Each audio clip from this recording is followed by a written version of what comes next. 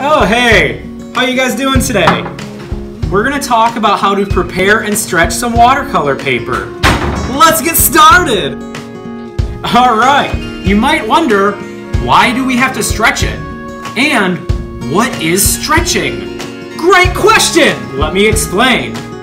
The reason that we stretch it is to prevent buckling. As we get the paper wet, it's going to expand.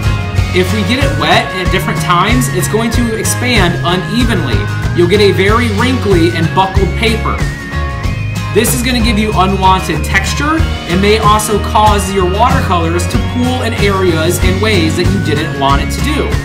So, as you can see, I have all my materials prepared. Some things you want to make sure that you have: a paintbrush and or sponge. You'll want to make sure that you have some tape. You may want to try a water bottle. You'll want a cloth or paper towel to dab down your paper at the end. And you want to make sure that you have a board to attach your paper to. And of course, some water. Alright, let's go ahead and get started. The first technique I'm going to show you is the spray bottle. You take a bottle filled with just plain old water, and you're going to start spraying down your paper nice and evenly. I like to do it back and forth.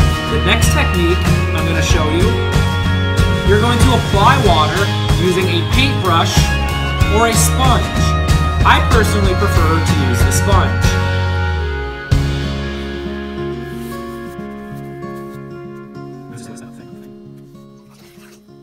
When I use the sponge, I like to get it damp, not dripping wet, but nice and damp.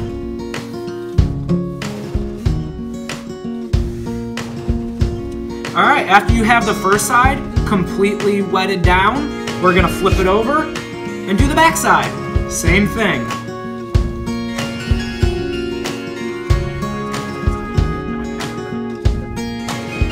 Alright, the next technique we're going to look at is how we give it a bath to soak. This technique works really well for getting it entirely wet. This is probably the best technique, but you might not have access to a large basin of water at home. So sometimes it's not the easiest one to do. If you're able to fully submerge the paper, that's the best way to do it. I would recommend doing it for at least a few minutes.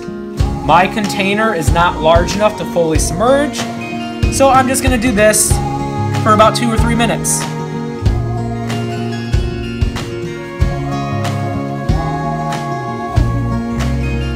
After you have your paper completely wetted down, no matter what technique you use, you're going to gently lay it down as I did on your wood. Give it one more pass over with the sponge. This is to make sure the paper is laying flat and that you have removed any air bubbles. I like to start in the middle and work my way outwards. It also helps prevent any large pooling of water that might soak into one area more than another. After you have it laid completely flat and you've removed any air bubbles, I like to leave it like this for about 2 or 3 minutes. That gives it time for the water to absorb into the paper and to dry just a little bit before we put the tape on. Now that I've let this sit for about 2 or 3 minutes, the water has fully absorbed in and it's expanded to its maximum. So we are going to now tape it to the wood. Right here I have some tape. My favorite type of tape to use is water-activated gummy tape. I unfortunately don't have any, but masking tape will do. We're going to tape down each side. I'm going to start right over here. I'm going to press it down along the edge of the paper, and then I'm going to press it down again to make sure it's on the wood. We're going to do that to all the edges.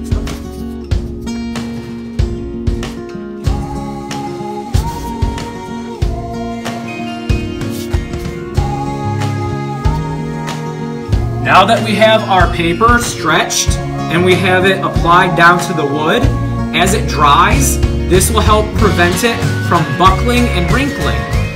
Now we're ready to paint. After you're done painting, you just simply got to remove the tape. Pretty easy. Make sure you do it very slowly so that you don't rip your paper. I like to hold the paper down, to prevent any pulling.